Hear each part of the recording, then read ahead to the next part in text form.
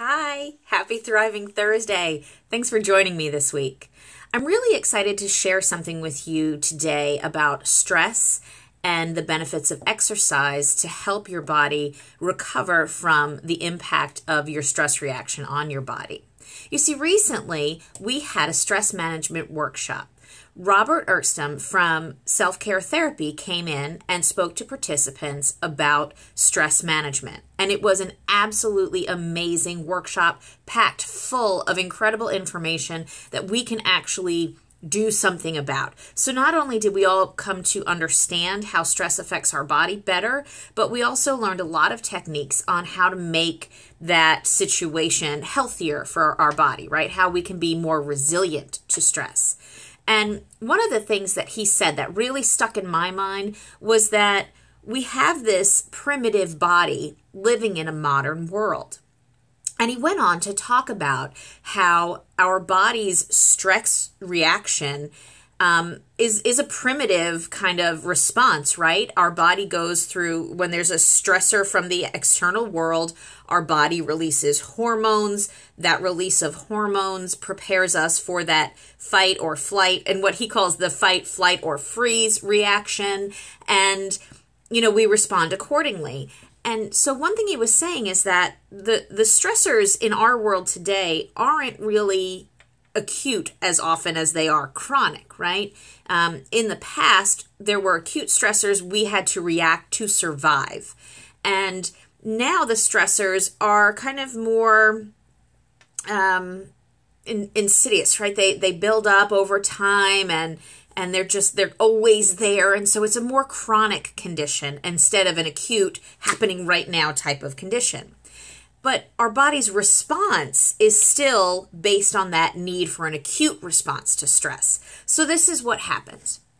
You have a stress in your life and your body releases hormones immediately. Those hormones make your heart race. They make your breath work faster, your muscles tense and get ready for action, right? And then you don't do anything because this stress is just one upon another, upon another, upon another that is causing these reactions in your life. And if we don't do anything to release that, then we are potentially harming ourselves because that state of chronic stress that so many of us stay in really can do a lot of damage to your health. One thing that Robert said that we can do is exercise. Now, I know you've heard it before. This isn't brand new information. We know that exercise helps with stress. But doesn't it help to know exactly why that is?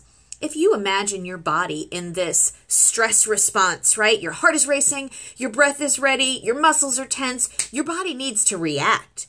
Well, one of the ways that we can relieve that response to stress is to react by exercising, because exercising will work those muscles. It will use that energy that your body has built up for that stress reaction.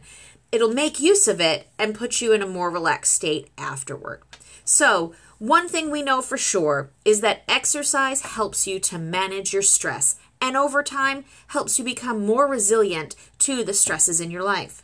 So this week, when you're feeling stressed, one of the best things you can do is find a little window of time and relieve that stress. Go get some exercise. You'll feel better.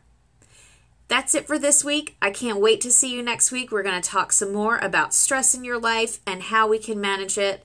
And make sure that you are staying on top of our excellent new workshops. We've got new ones all the time and a great schedule. Check our Facebook page events for all of the workshops that we've got planned so far for this year.